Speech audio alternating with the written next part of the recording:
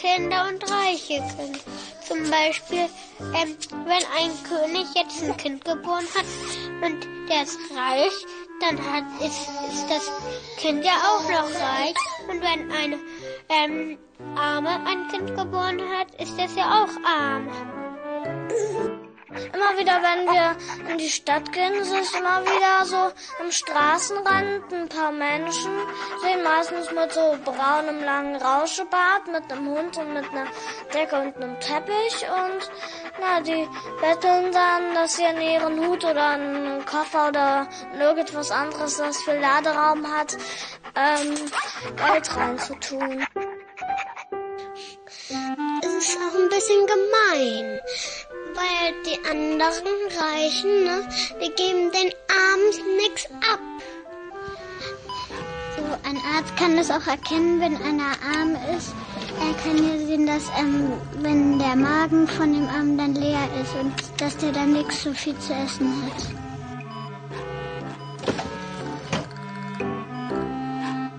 Bei Ärzten glaube ich, dass man da viel Geld kriegt.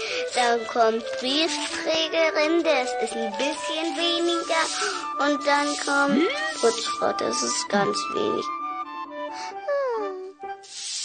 Früher in der Steinzeit gab es kein Geld, da haben sie ganz oft getauscht.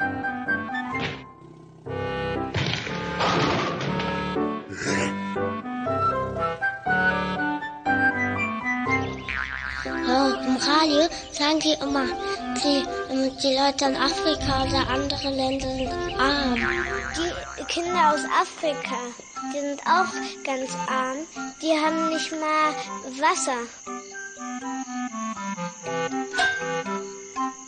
Wegen man kann sich ja nicht aussuchen, wo man geboren wird.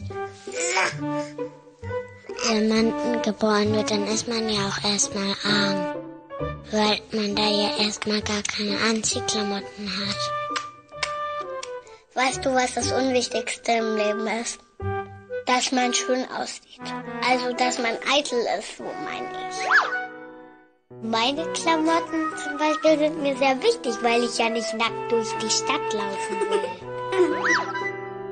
Ein reicher Mensch, das ist, der ganz viel Geld hat. Manche reiche Leute, die lachen über witzige Art, weil sie einfach sagen, mir kannst du keinen Witz erzählen, ich bin viel zu elegant. Auf der anderen Seite sind Arme ja glücklich, weil bei denen gibt's ja nichts zu holen. Und Reiche, die müssen ja eigentlich ein bisschen besorgt sein, dass jemand bei denen einbricht. Die Räuber sind ja eigentlich arm. Und deswegen stehlen die Räuber ja auch, weil die arm sind. Und dann irgendwann, wenn die nicht erwischt werden, sind sie wahrscheinlich dann irgendwann mal reich oder ganz normale Menschen.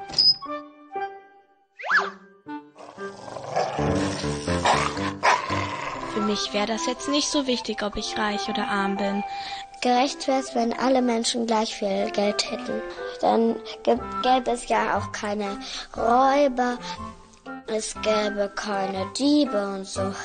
Das Einzige, was zählt, ist, dass man vielleicht noch die Eltern hat, dass man Freunde hat und dass man selber auch nett ist.